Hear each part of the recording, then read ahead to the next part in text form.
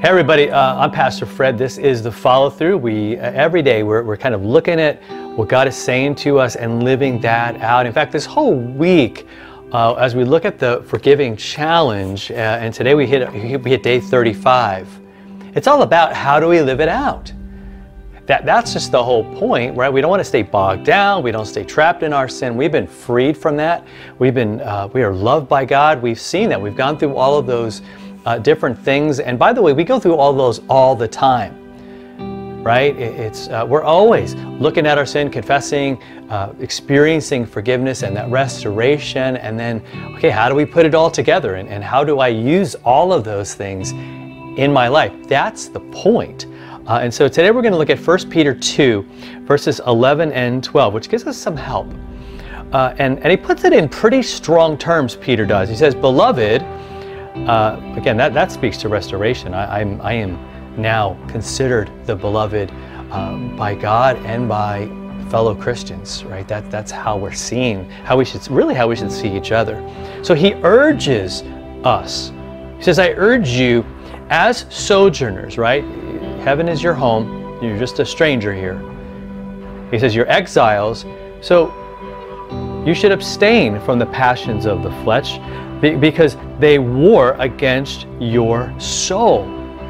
Keep your conduct among the Gentiles, among those who don't believe, honorable, so that when they speak against you as evildoers," which sometimes happens, and maybe a lot of times, "that they may see your good deeds, glorify God on the day of visitation."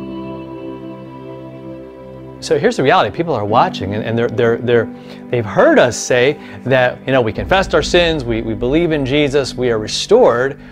But then what happens if we don't live that? What happens if we're living a different story and our lives are telling a different story? That's what he is trying to say. We are just passing through, and so for us to embrace things that would enslave us is just crazy. And God says, let's reject that. Let's be the people of God, and let's live for Him each and every day, because we are loved and we are forgiven. All right. So on page 231. Okay.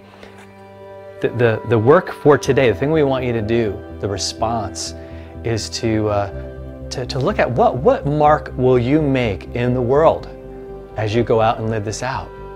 What mark do you hope to live out and leave? How are you going to bring glory to God with what you are known for and what you are going to be remembered for? All right? We'll fill all that out and really take it to heart on page 231, and we'll talk to you tomorrow with another follow-through.